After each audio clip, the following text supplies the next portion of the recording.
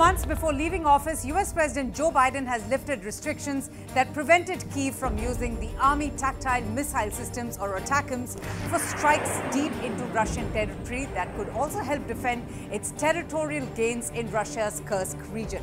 Washington had previously feared that allowing Ukraine to strike further into Russian territory would escalate the war, embroiling the US and other Western powers deeper into the conflict and possibly even provoking a nuclear response from Moscow.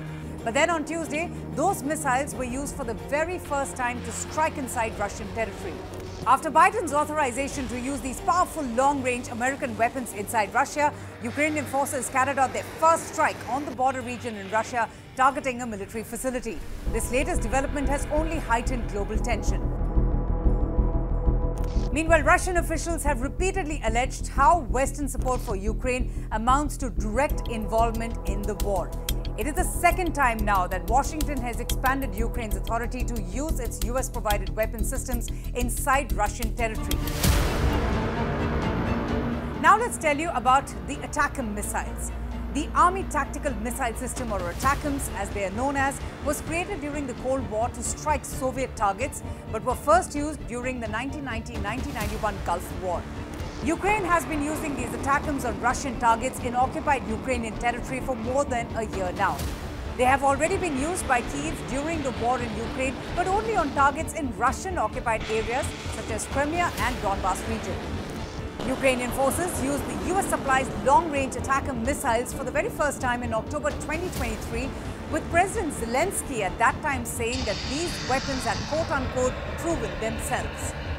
American munitions and hardware are already being used inside Russia, especially in the Kursk border region, according to local reports. But the US has never really allowed Kyiv to use the ATACMS inside Russia until now. Ukraine had argued that not being allowed to use such weapons inside Russia was like being asked to fight with one hand tied behind its back. This sudden change in policy reportedly comes in response to the recent arrival of the North Korean troops to support Russia in the Kursk region, where Ukraine has occupied territory since August. So what are ATACMS?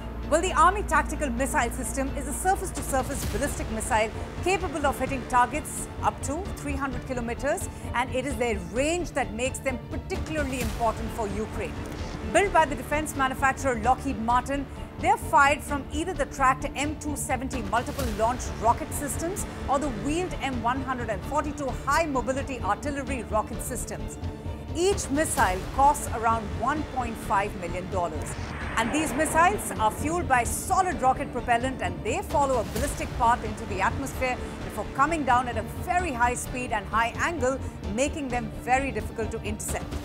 They can also be configured to carry two different types of warheads. The first is a cluster that's fitted with hundreds of bomblets designed to destroy lighter armored units over a wide area.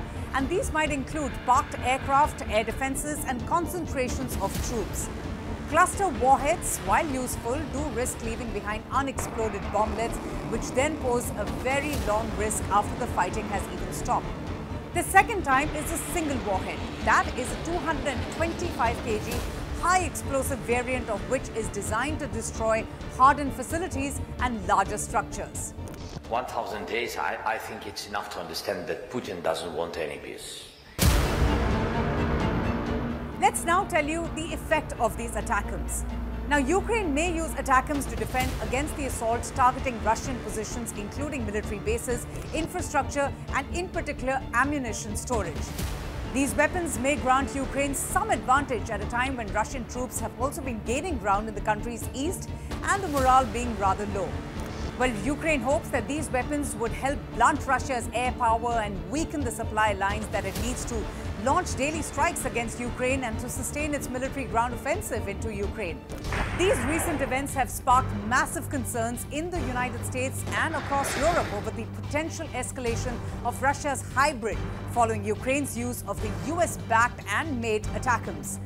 Well, the use of these missiles has marked a significant shift in the conflict, which has now prompted fears that Russia just might intensify its asymmetric warfare strategies globally that will undoubtedly have devastating consequences.